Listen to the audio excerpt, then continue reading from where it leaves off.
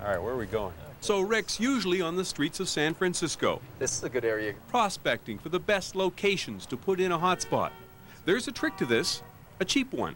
There's a company out there that spends millions of dollars a year on site research that, you know, they identify all these locations for us. They can say this is the best area for Wi-Fi, and they do that for us. They don't even charge us for it. So it's called Starbucks.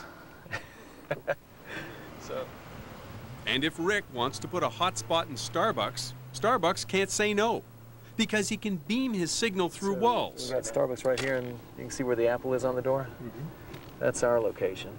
It's the Wild West all over again. Oh, there you go. Rick's been so busy staking out sites, he hasn't had time to push the pins in the map.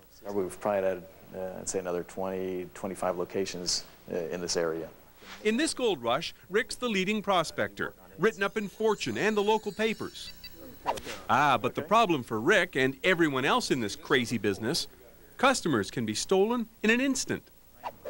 Let's say someone sets up a hotspot in the pizza place behind me. If it goes well, draws in a lot of customers, there's absolutely nothing to prevent someone else from setting up another one across the street.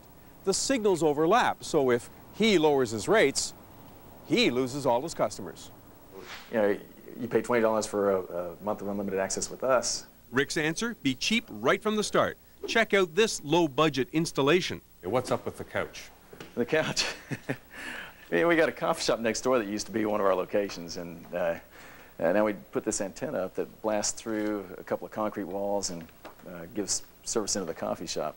And we put this antenna up that blasts through a couple of concrete walls and gives service into the coffee shop. You don't want to stand in front of that, though. It's pretty powerful. You don't want to stand in front of that, though. It's pretty powerful. Rick's betting the telcos and other corporate giants will eventually all jump in to build huge Wi-Fi systems.